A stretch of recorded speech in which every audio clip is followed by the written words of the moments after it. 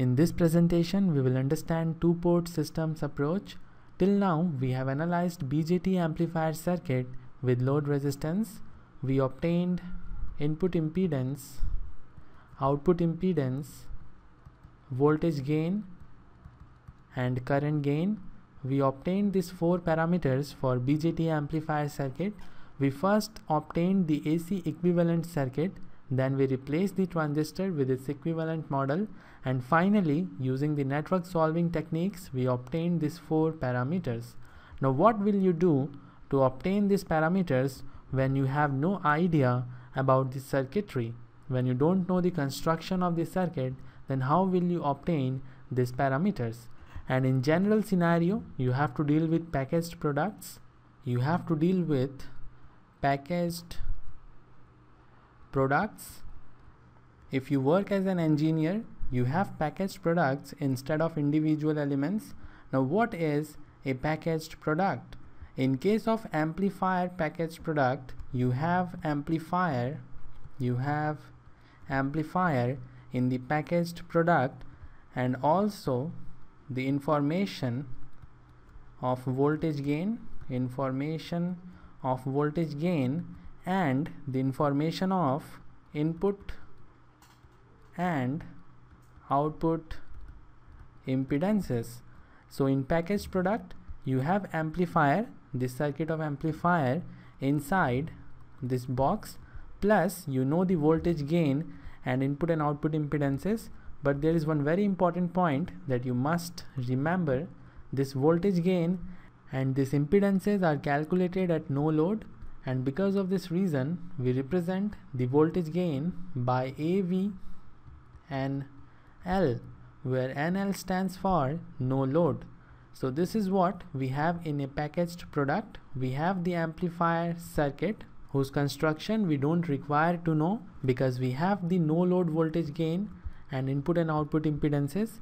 By using these parameters, we can easily obtain these four parameters in loaded condition.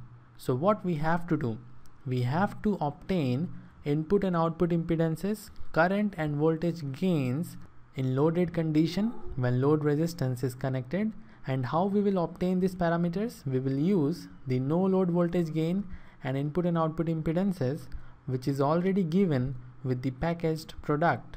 So this is all you should know about the packaged product. And now I will answer one very important question. The question is why we are doing this, why we have to follow the two-port systems approach instead of what we have following till now, and what is the advantage of doing this.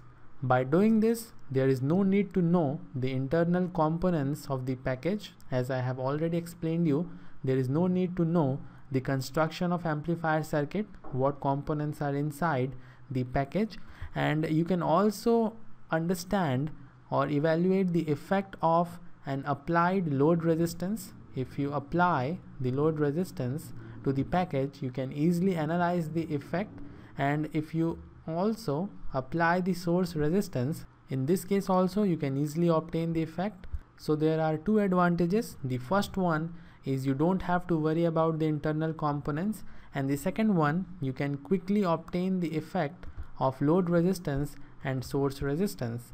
Because of these two reasons, we can follow the two-port systems approach instead of conventional approach. This box here represents the two-port system, and this two-port system is the BJT amplifier. The input voltage is VI, the input current is II, the input impedance is ZI, the output voltage is VO, the output current is IO, and the output impedance is ZO. AVNL is the voltage gain when there is no load resistance connected to this two-port system. And now we will use Thevenin's theorem, and once we have the Thevenin's equivalent circuit, we will substitute it between the output terminals. We already know to find out Thevenin's resistance or Thevenin's impedance ZTH, we need to short circuit all the voltage sources there is one voltage source Vi, and we will short circuit Vi. Vi is equal to 0 volts, and in that case you can see the Thevenin's impedance is nothing but the output impedance. So ZTH is equal to ZO. Now we will obtain the Thevenin's voltage. We will measure the open circuit voltage between the output terminals to find out the Thevenin's voltage, and you can see the open circuit voltage between the output terminals is VO.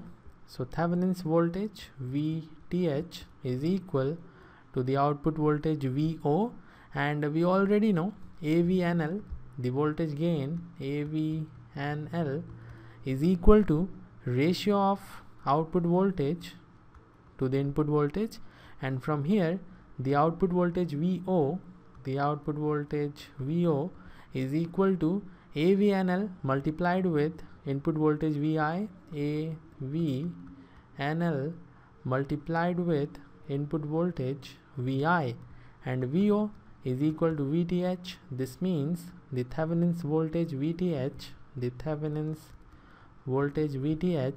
is equal to AVNL, the voltage gain under the no load condition, multiplied with the input voltage. So we have the Thevenin's resistance or Thevenin's impedance, and we have the Thevenin's voltage. Now we can easily draw the Thevenin's equivalent circuit between the output terminals. So let's draw the circuit quickly. This is the complete circuit, and you can see Thevenin's equivalent circuit between the output terminals. This impedance is the Thevenin's impedance, and you can see Thevenin's voltage VTH is a dependent voltage source. It is voltage dependent voltage source. VTH is dependent on the input voltage, therefore VTH is a voltage dependent voltage source. So I will make one voltage dependent voltage source plus minus, and it is the Thevenin's voltage VTH. We can easily represent the input impedance as Ri. There is no problem in representing Zi as resistance, and to find out the output impedance ZO, we will short circuit the input voltage source Vi. So let's do this quickly. Vi is equal to 0 volts, and when Vi is equal to 0 volts, the Thevenin's voltage VTH is also equal to 0 volts, because VTH is dependent on Vi, and when Vi is equal to 0, VTH is also equal to 0. This means we have a short circuit like this, and you can see the output impedance ZO is simply equal to the Thevenin's impedance. ZO is equal to the Thevenin's impedance, and ZO we can represent as RO. So ZTH is equal to RO. So in place of ZTH, I will write RO. And if you want to find out the voltage VO, the output voltage VO, then you can simply use the fact that load current IO is equal to 0 amps, because there is no load, and when load current IO or the output current IO is equal to 0 amps, drop across resistance RO is also equal to 0.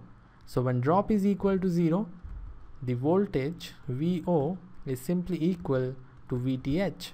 VO is equal to VTH, or we can write AVNL multiplied with VI. So we have everything in this circuit now. Instead of impedance, we have resistance RO. So I will make resistance here. Now let's talk about the current gain AI.